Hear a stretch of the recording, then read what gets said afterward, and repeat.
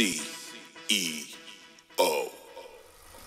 C-E-O, come on. Once was outside and now we worldwide. C-E-O, come on. Once told to hide, but you can't deny it. C-E-O, come on. The dream took some time, but now we on the rise. C-E-O, come on. If we unify, the squad will never die.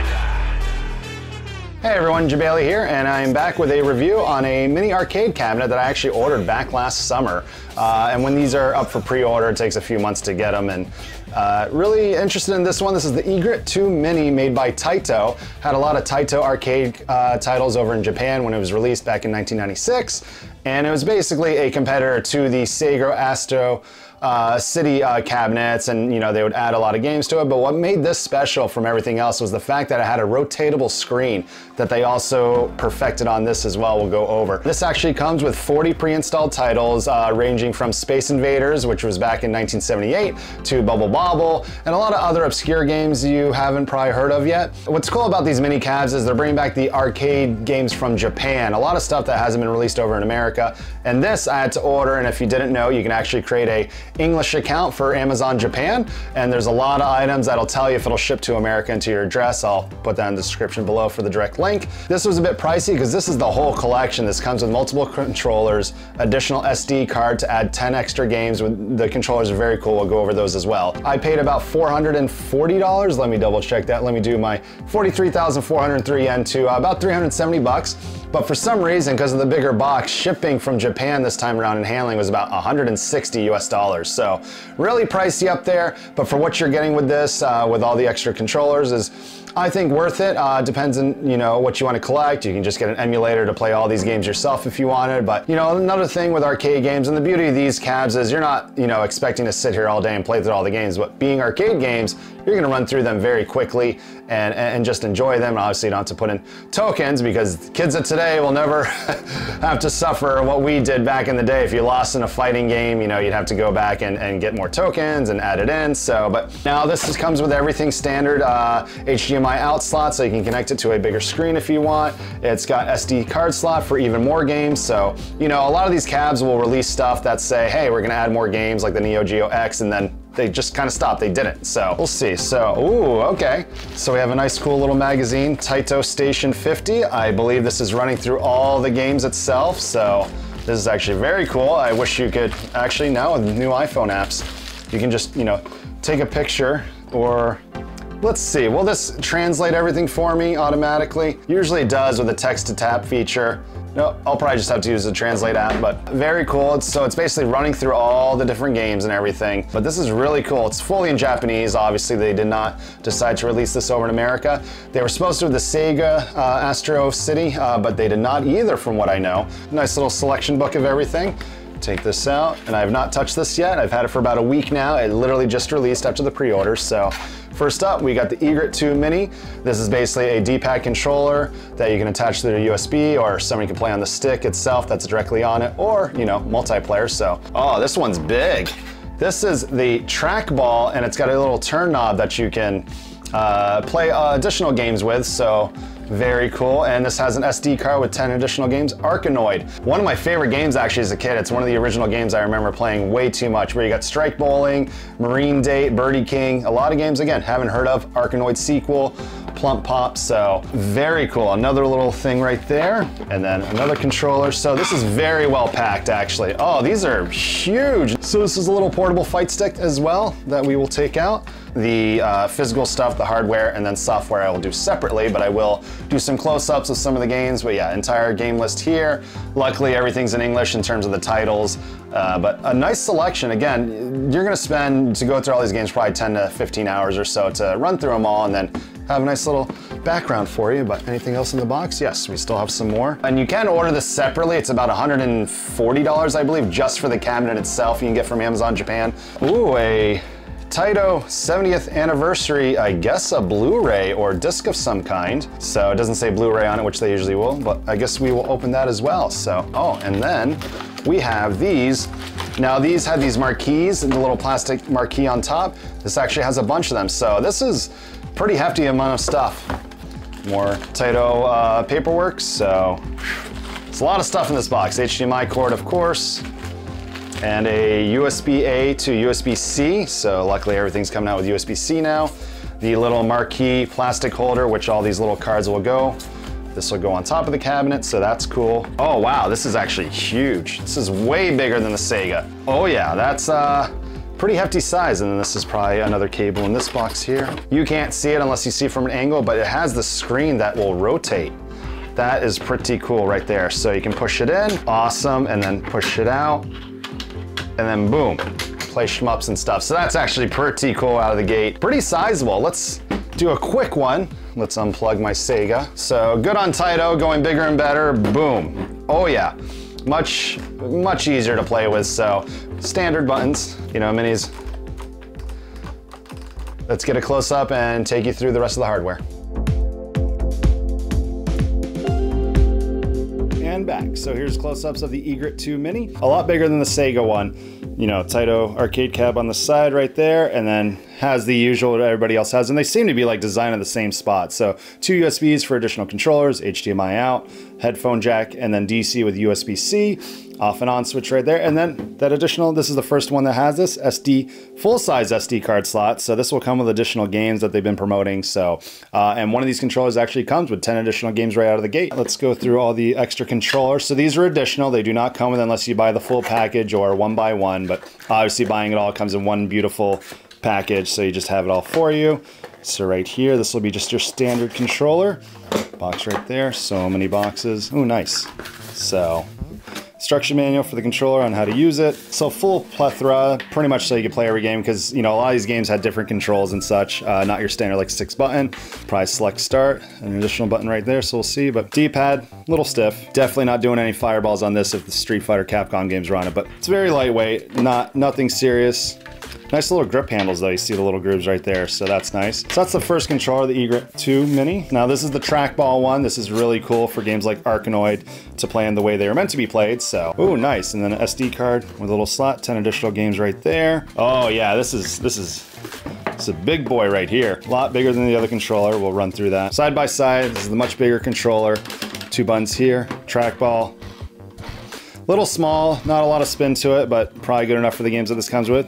And then your turn. Oh nice, it actually has a little bit of resistance on it, so it's like a cheap plastic. It's like those little car knobs for changing your volume knob and such, but not bad. Definitely not arcade quality, but this is definitely meant to stay on the ground and then, you know, play, spin right here for games like Arkanoid. So, and then we have another one that is a little mini fight stick. I can't wait for them to bust out little mini Big Blues that are a much smaller screen right there than these standing ones from Replicade. Oh, this one actually feels really hefty. Again, these are all USB-A. I'll try these on PC as well, see if they actually are registered at all. And also, I'll see if the Astro City Mini fight stick that came with the Sega will plug into this and work as well. But right now, this actually feels good. A little bit heavier than the other ones. I should start getting a weight scale for this stuff. So, seems very playable to check some games out and have your buddies play, like one person here, have HDMI out, and the fight stick there. So, these are all the controllers right here. Pretty cool stuff, if you ask me.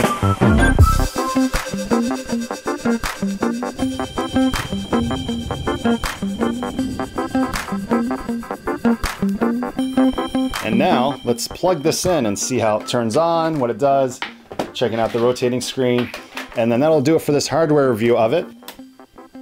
Ooh, the Egret 2 lights up right there. Right here, you have the, right there. So a little flimsy, actually. It doesn't really click right in. It doesn't feel stable, but you'll be able to slide in and out the marquee cards, so that is pretty cool as well. English settings. Sound, I believe there's no volume knob, so this is one of those where you gotta do it all through the settings menu. Oh yeah. This is actually a really, really high resolution screen. So these are all the games. E is the console setting. So there's no buttons on any of these, so you don't know. Let's see. Oh, so you can sort right there. You've got sorting. None of these buttons do it. This, okay. So cool, D, A, so there are the buttons right there. So it tells you D, E, F, A, B, C on the bottom 3. These don't have anything, but let's go back. All the games that you can run through. See how bright that goes. Do that. Volume settings. Not the loudest speakers, but gets the job done. Does have a headphone jack, so.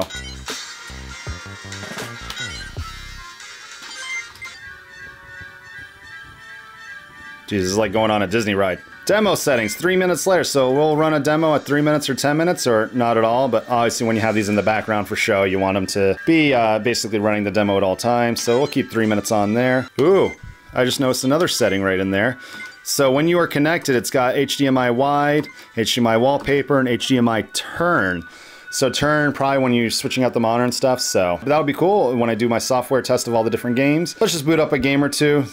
So a lot of these games you're probably not going to remember. Kaiser Knuckle I do remember. Nice little fighting game right here. Booting up. Let's see how this plays on a fighting gamepad. Light punch, medium punch, basic 6 buttons. And then it tells you down ABC will do feint. Ooh, boot time's a little slow. Wait a moment, I'm waiting. Little countdown timer, there we go. So I'm gonna guess that's the... Oh, so this is the options. The white button's the options right here. This is the credits, the blue button right there. And then we've got start is that one. Again, resolution's really cool. Now I wanna see if I twist this, what happens. So you can only twist it one direction, so you gotta be very careful. So, oh, perfect. So it actually, you can turn it either way if you want, so you can switch quickly between them. This mechanism seems really cool if you can kind of see in there. That's still the shmup screen, then 4x3 back to that. Still, I think that's very cool to be able to do that. Responsive, so.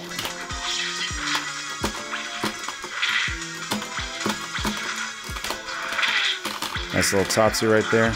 So I'm able to perform everything just fine. Let's plug in the fight sticks, see how much easier it is. Now, always the question with these things is, can you mod them, especially the SD card slot, to see what happens. So we're gonna, after this one.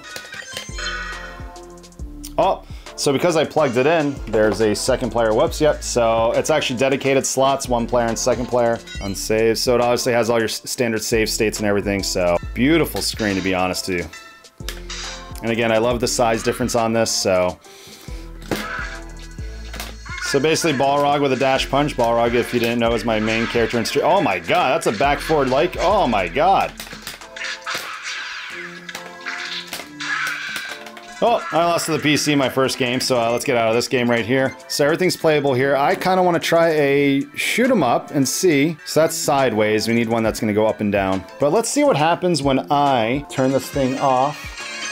Oh shit, it has a little animation when you turn it off. That's cool. I'm gonna pop in this SD card, see what happens. Nice, so it's got a really nice tight fit for the SD. It's literally completely in there. I like that. I hate when SD cards are kind of sticking out, so I plan to do a lot more arcade cabs, collectibles and all that, so please like and subscribe to the CEO Gaming channel. I actually really appreciate it. Just so cool though. You know what, we're gonna unplug this controller. We're gonna try this thing that came with the card. So right there, having it, please connect paddle and trackball. So it's actually forcing me to connect the paddle and trackball. So if you put in the SD card, it forcibly loads those additional games. So that is pretty cool. So you're not confusing yourself or, so this controller alone just is basically specifically for those additional games. So you can actually use the trackball to move the menu and everything. So that is pretty cool again. So there's no shoot 'em ups with this. Okay, there's that one. So everything's basically trackball. Oh gosh, that's like a Marble Madness right there. I would like to see the gameplay show on a full screen rather than the titles. Like too much space using up showing just the text instead of what's over there. So let's try Arkanoid Returns, one of my favorite games ever. Pretty cool, honestly. This is a great way to play these games the way they're meant to be in a mini form factor, so really enjoy that. Oh gosh, that is very loose to say the least. Like, it's very sensitive. I wonder if you can change that.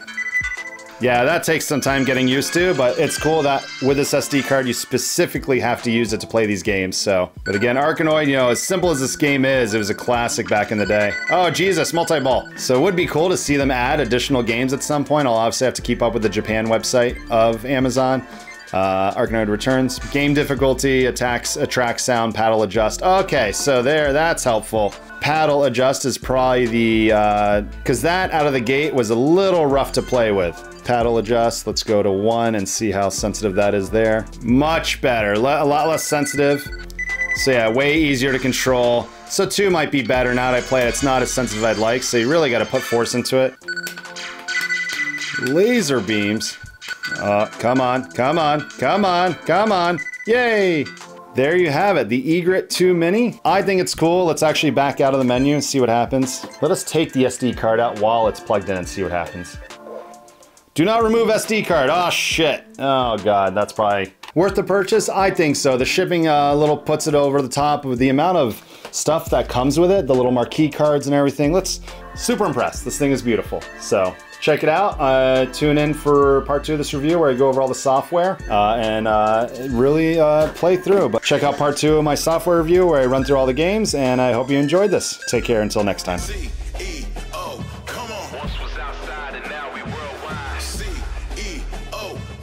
Once told to hide, but you can't deny